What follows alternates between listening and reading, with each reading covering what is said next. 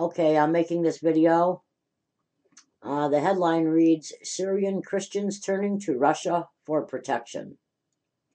You know, just the headline, when I read it, really popped out at me. Because let's face it, folks, America not that long ago was supposed to be the ones that helped the world when they had problems. And everybody knew it. And as soon as the 911 event happened, everything changed. And even France was like hailing America for how good they were and all the good that they had done and how horrible it was that this happened to us. And after that, of course, we went downhill from there. But, you know, this is really incredible that 50,000 Syrian Christians want to apply for Russian citizenship. In a letter to the Russian Foreign Ministry, they said that they were not planning to flee Syria, but if threatened with physical elimination, they would pin their hopes on Russia as the guarantor of their survival. Analysts think that despite the difficulties their request may involve, it won't go unheeded. Now, I read the whole article, and pretty much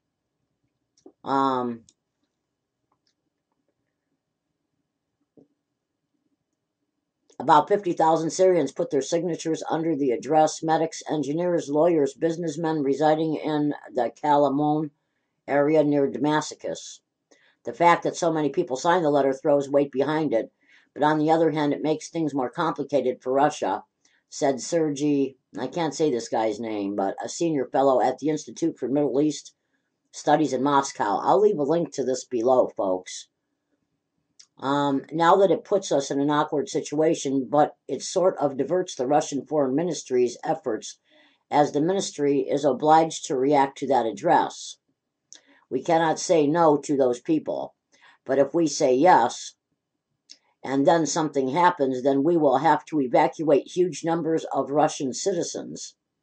And it doesn't matter whether those are people solely with Russian citizenship or they have two passports, Russian and Syrian.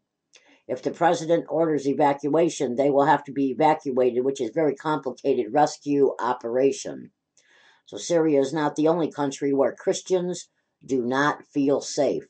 According to the Pew Forum on Religion and Public Life research organization, Christians are persecuted and harassed in 130 countries. Today, Christians are the most persecuted religious community. Every hour, one Christian is killed in the world. They are killed because of their faith. So, this is a pretty heavy article, folks. And I'm going to leave you, again, with the link below, and you can read the rest of this for yourself. But I just found it very interesting to find that Russia, of all countries, is making the United States look really bad, okay? And they're even helping the persecuted Christians, and that's a very good thing. I mean, I really got to tip my hat to them, okay? Because what are these people going to do? Where are they going to go, you know? And one thing is certain, America's not helping them, that's for sure. If anything, America's helping the Al-Qaedas and the terrorists. That's what I hear. Okay, that's what I've been reading lately. So, anyhow. So, okay, and I also have some thoughts on, you know, with this cold condition, this cold spell and all coming. I think that the Lord is cursing us in America. I think the Lord has cursed America, and I see no reason why the Lord would bless America. America is so evil, and there's so much sin in this place, and the people are so sinful, they're constantly making sure that this Christmas, you couldn't even say the word Christmas. You weren't allowed to send Christmas cards with the word Christmas because of the word Christ in Christmas, or even Bible verses or anything to what was the place again? To the vets. Yes, to the vets, where they are in the hospital. It was against the law.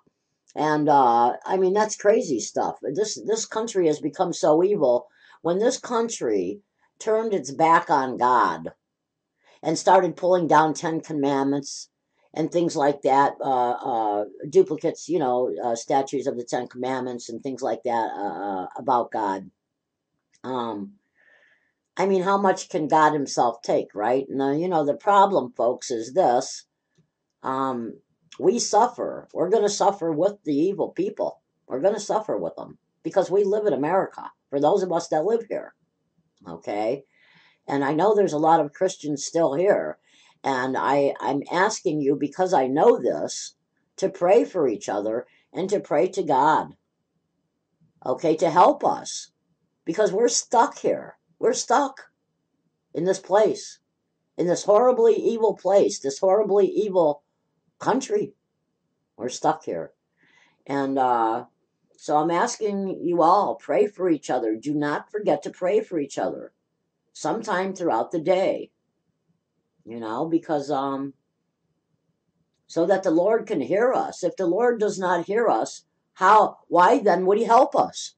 If no prayers are being said for us, then why would we be treated special? But I am of the belief that there are enough Christians here that are praying for each other, that the Lord hears our prayers, and he does answer us. And maybe we do suffer, but I believe that there's going to be a lot more people that are dying that are not Christian than people that are. That's what I believe. I believe that. Unless, there are exceptions. Maybe there's a Christian, it's time for that person to go home. Okay. But all in all, I would have to say that I really do believe that the Lord blesses his people. As long as we continue to pray and do the Lord's will every day and pray for each other, I believe the Lord will continue to bless us even during the time of his cursing America. And I believe that more people that do not believe in God will fall dead from the cold and from flus and from strange explosions and this and that happening and all kinds of things happening. 3 plants blew up this week in America. 3 plants. I'm talking. One was in Mississippi, a chemical plant. One was in Oklahoma, and one was in Nebraska.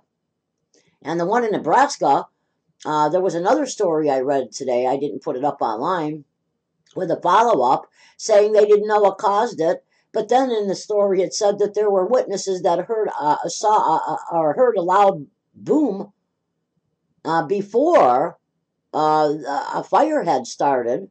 Okay, some minutes before a fire had started, I guess, or sometime before it, anyhow. And they're talking about the fireball in the sky that people saw in that article I put up. So, again, I believe that the people that are dying are not Christians. And that's what I believe. Now, I said unless and there's always going to be an exception unless the Lord wants that person home. But I believe they would have a more peaceful death than that. Okay. But anyhow, so, okay, anyhow, so that's what's on my mind. And I just thought I'd put this video up. Leave your comments below. And please remember to pray for each other, to think about each other. Take any differences you have, as long as you believe in Jesus, in Yeshua, our Lord. Take any differences you may have in doctrine and put them aside. Love each other and care for each other. That's what this is all about, folks. Okay, God bless you all in all that you do.